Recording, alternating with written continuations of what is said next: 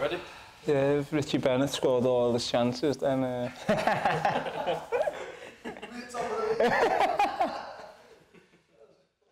Well, John, we'll start with Tuesday. A point against a really strong Solihull Moors side at Edgeley Park.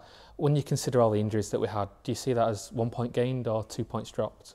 I think if we go and get the 3 points Saturday, then we look at it as a point gained. But, you know, as the lad, we were disappointed to come off, not to take the 3 points. I think we had the chances to win the game. But that being said, you know, we've come off the pitch and we've kept a clean sheet, then we've got to go and back it up on Saturday and get the 3 points.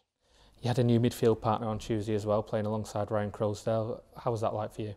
It was good. I've played against Ryan a couple of times and I know what he's about, I know what type of player he is, and you know, it was good for me to be in there with him, especially on his debut, and you know, I thought he was really good on Tuesday night. It's been a pretty relentless start to the season. We're 7 games in already, and apart from a couple of minutes at Wealdstone, you've played every single minute.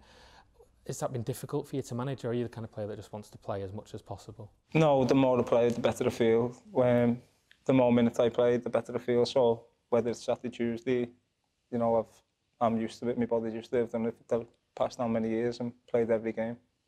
And how do you feel like you've been settling in personally? Because you're playing a bit further forward than you did at Barrow, more of a number 10, and that's where the manager wants you to play. How do you feel you've been settling in there? Not too bad. Obviously I've scored a couple of goals, and I think the manager wants me closer to the goal for me to be more of a goal, have more effect on scoring more goals. And you know, but I can do both jobs. I can play deeper or in the 10. So wherever the manager thinks in that game that I'll benefit the team more, then it's down to him.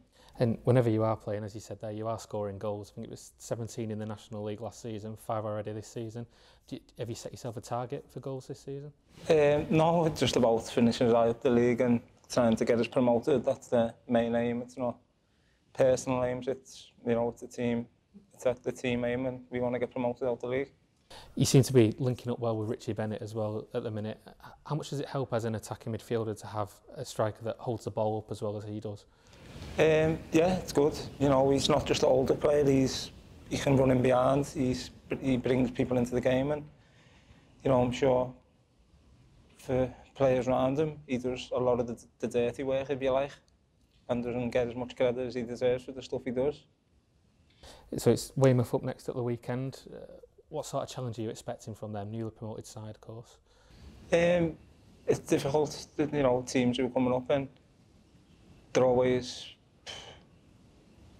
It's a tough one. If you look at Wealdstone, they've gone on a great run after we've beat them, and so you know it's a tough one because they don't know what we're like really, because they're new to the league. But I think every game is going to be tough.